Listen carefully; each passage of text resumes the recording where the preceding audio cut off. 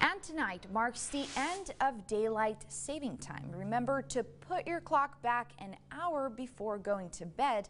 And tomorrow, the cities of El Paso and Juarez will be an hour off from each other.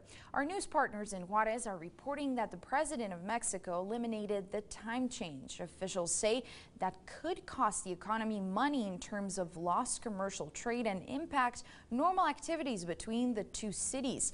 Now the Chihuahua Congress will need to send a petition to the Mexican Congress to let border cities change their hours. That is a process that could take a week or two.